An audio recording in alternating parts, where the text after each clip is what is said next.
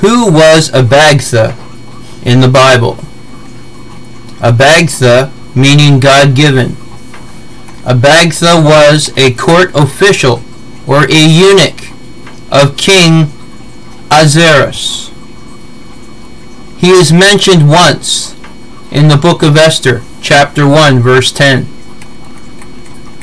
According to this narrative, King Ahasuerus commanded Abagtha and 6 other officials to parade the Queen Vashti before the king and his ministers in the crown jewels. Her refusal led to her demise and the selection of Esther as the new queen of the Persian Empire. The etymology of the name Abagtha is uncertain.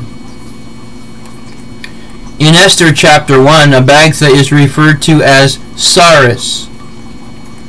This Hebrew word translated eunuch can mean a general court official, not only a castrated man.